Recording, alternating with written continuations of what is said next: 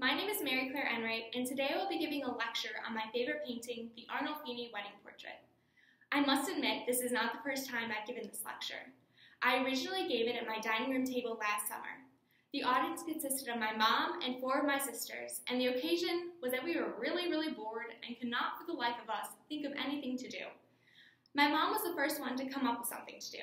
She had been reading a book about Russian political prisoners who were being transported from a prison in Moscow, where they experienced solitary confinement in rooms too small to lay down in, to a work camp in Siberia.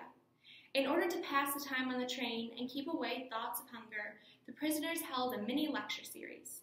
Because they were political prisoners and had a wide array of jobs before their incarceration, each prisoner could stand up and give a 2-minute speech on a new topic he had mastery over to the rest of the train. So my mom suggested that each person at my dining room table give a presentation to the rest of us. My mom gave a lecture on torts, my sisters gave lectures on tennis in New Zealand, and I gave a lecture on the Arnolfini wedding portrait, which I will relay to you now. This painting is an oil on wood and comes from the early Renaissance movement in Europe. It was painted by Jan van Eyck in 1434 in Flanders and now resides in the National Gallery in London. I admire the work's meticulous handling of paint and great concentration to minute detail. The work is obviously a portrait of a couple, but the meaning of the work has come into question in recent years. It was traditionally assumed to be the wedding portrait of the merchant Giovanni Arnolfini and his wife, but it could also be a memorial to Arnolfini's wife after her death. It could signify a contract of betrothal between the man and the woman. But I think the most interesting interpretation comes from historians who believe the work serves as a conference of legal and business privileges from Arnolfini to his wife during an absence, because during this time, women would have needed the permission of their husbands to keep their estates in order. The symbols and the imagery in the work highlight a juxtaposition between the secular and the religious. It focuses on the role of marriage as a sacrament, and also the role of each partner in the marriage. To begin, let's look at the candle right here on the chandelier.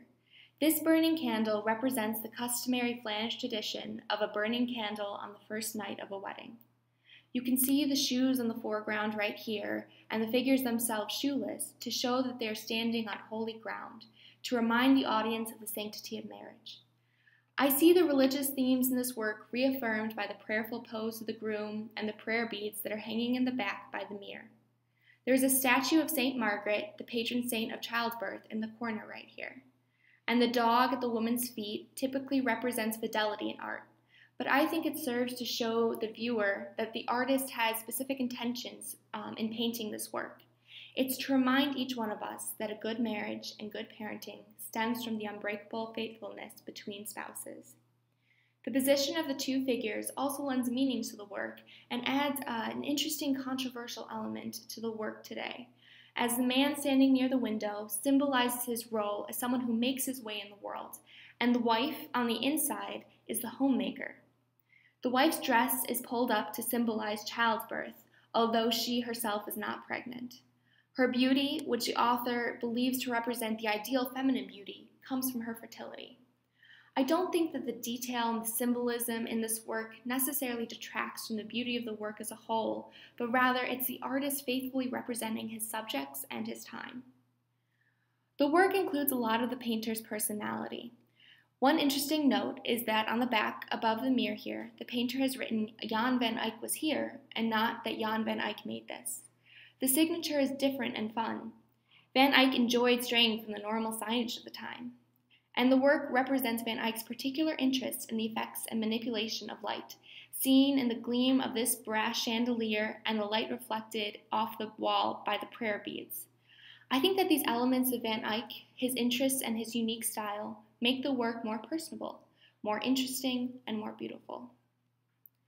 The detail of the work is also just astounding. I love his use of the rich colors, contrasting the green of her dress with the red of the room, and the figures really stand out to me.